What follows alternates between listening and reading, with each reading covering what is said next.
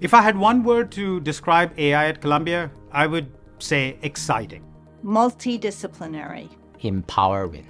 The launch of Columbia AI today with this vast program really shows the magnificent interdisciplinarity across the university. At the AI Summit, we feature thematic priority areas, including technical frontier, business and decision-making, cancer and mental health, creativity, policy and regulation, and climate and sustainability. I cannot imagine a better example of Columbia's unique ability to contribute to society than these sessions and these discussions today. Columbia AI is a university-wide initiative, and all departments and schools are participating, students at all levels are participating, researchers, faculty. AI is the buzzword of today.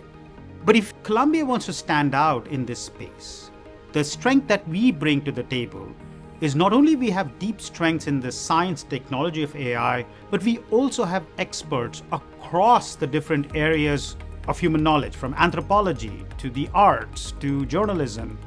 We have an opportunity to shape how all of these fields are going to be using AI in a socially beneficial manner.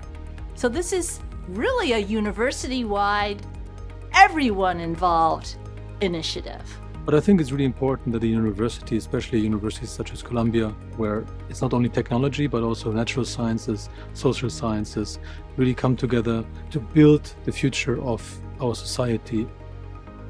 Our Columbia AI initiative is wide-reaching, from AI research, development of a new tool for research education, to the new collaboration and partnership we are forming with industry partners and government.